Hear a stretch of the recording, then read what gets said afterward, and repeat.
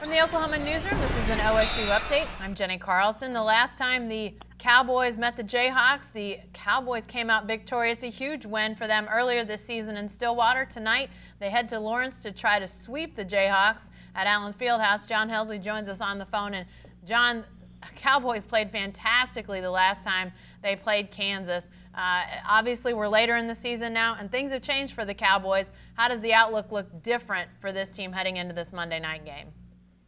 You just said the words, sweep Kansas. How crazy does that sound? Right, huh? Right. Doesn't look all that likely, Jenny. I mean, this was going to be a tough game anyway.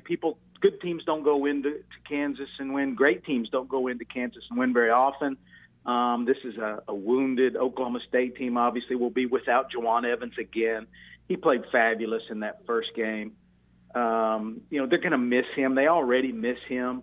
And so really odds stacked against the Cowboys tonight. Yeah, and it was interesting to me, John. I happened to be in Norman for Kansas game down there on Saturday, and even in the aftermath of that big hyped game, Jayhawks were mentioning a game against Oklahoma State coming up, the quick turn, and oh, by the way, they were obviously very aware of that loss in Stillwater. I mean, if you're the Cowboys, you don't lose so that they're not thinking about it, but obviously the Jayhawks are mindful of what happened this last time too.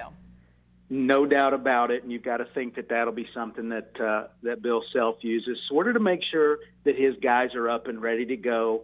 They didn't play well in Stillwater and were really beaten badly. I mean, it was an uncharacteristic game for the Jayhawks. So I'm sure that'll be an issue tonight.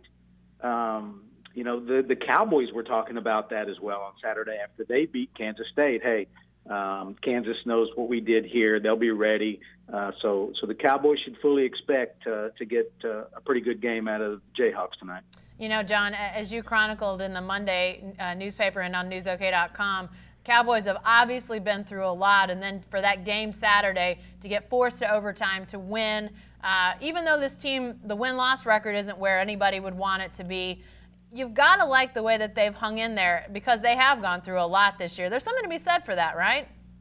It's been impressive. It really has. They lose Phil Forte in the third game of the season.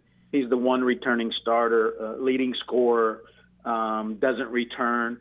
Then they sort of find a new star, a new guy to hitch the wagon to in Juwan Evans, and really kind of the bright spot of this season.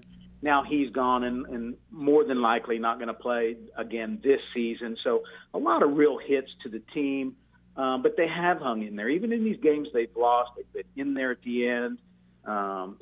Had a not a very pretty game on Saturday with Kansas State, yet they find a way. They get to overtime and they win it in overtime. And you could tell the guys really enjoyed that and felt some satisfaction in, hey, we have worked hard, we haven't given in. And sometimes you need to do that, good things can happen. Yep, and tonight they'll need all of that positive momentum and energy as they head up to Kansas. Again, that's an 8 o'clock tip, ESPN, a big Monday game. Be sure to stay with the best coverage team anywhere at newsok.com and every day in the Oklahoman.